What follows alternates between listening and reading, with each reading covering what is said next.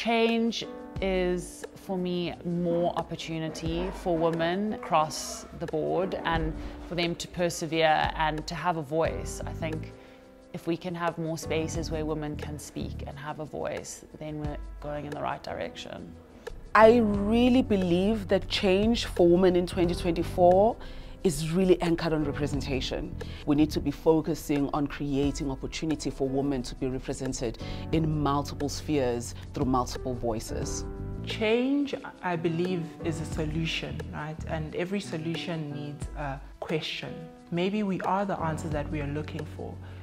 So as a woman, if there is a specific problem that you're seeing in your community, you don't necessarily have to batten it yourself, but maybe posting it on social media, asking relevant people, it might trigger the change that we need to see, instead of waiting for, higher up people to solve the problems that I think we are ready and we need to solve ourselves.